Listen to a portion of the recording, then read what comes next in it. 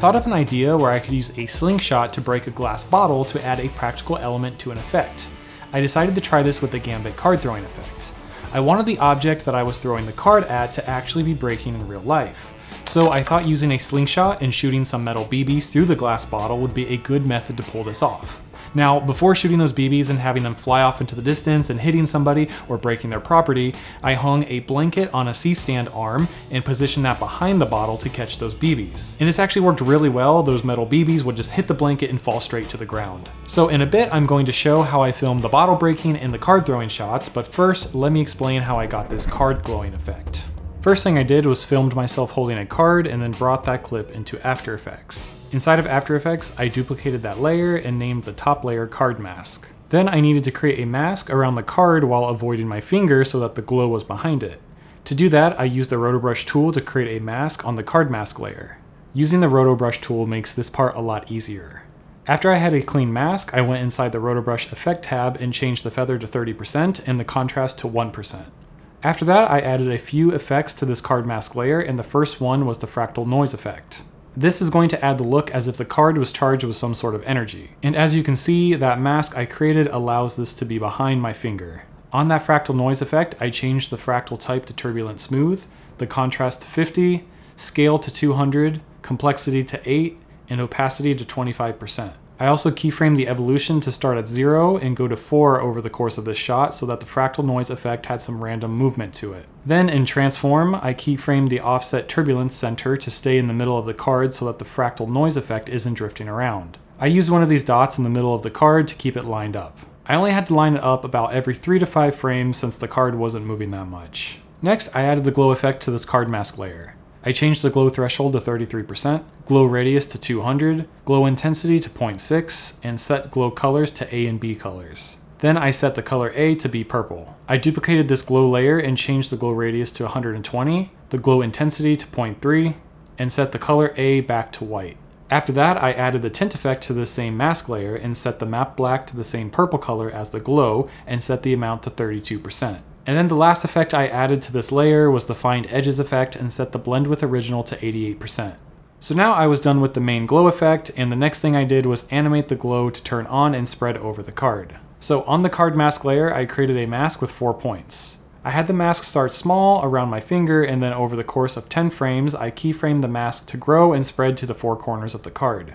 I made sure the corners of the mask extended a bit past each corner of the card so that the glow effect was seen completely. I also kept the mask shape a bit random for the keyframes while it was expanding rather than just a solid circle or square. Then I went through the rest of the clip and made sure the mask followed the corners of the card.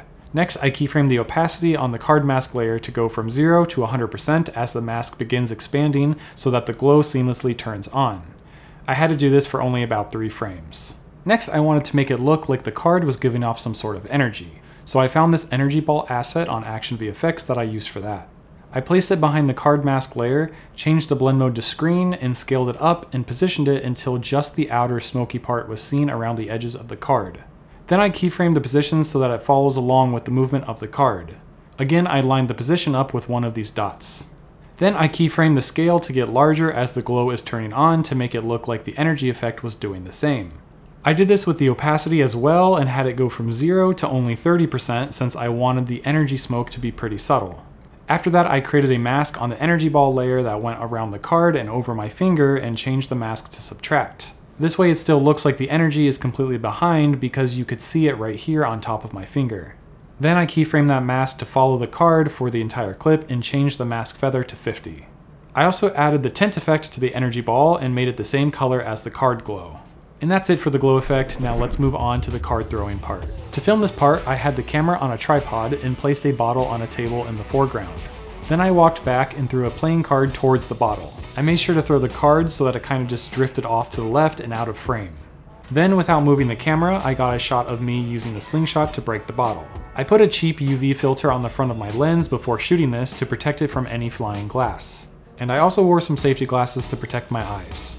Then the last shot I got was a close-up of a playing card that I taped to a stick. I got a shot of this so that I can get a freeze frame of the card that I'll animate to fly through the air for the throwing part of the effect. And now that I had all of my footage, I could build the main card throwing effect. In After Effects, I put the shot of me throwing the card on the top and then the shot of me breaking the bottle with the slingshot on the bottom.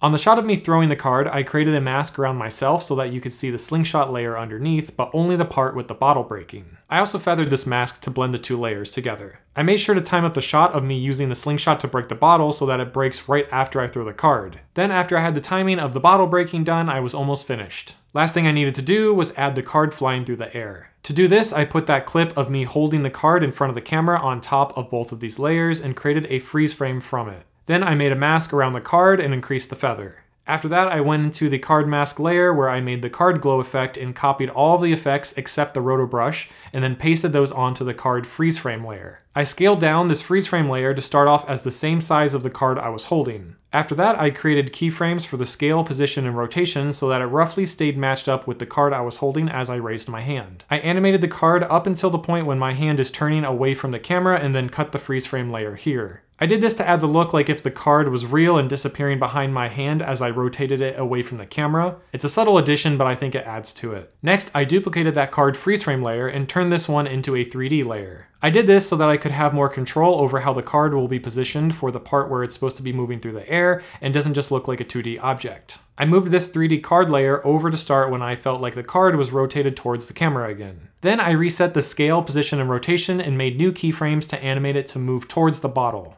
I mainly used the Z-axis for the position to bring the card closer to the camera rather than scaling it up so that it actually looks like it's moving towards the camera. I also set the last position keyframe to be past the bottle and off frame so that it quickly flies by at a continuous rate. I had to fine tune this a bit to get the right timing. And this is what the effect looks like at this point, which is pretty ridiculous. To completely finish the effect, I turned on motion blur for the freeze frame card layer so that it has realistic motion blur as it's moving through the air.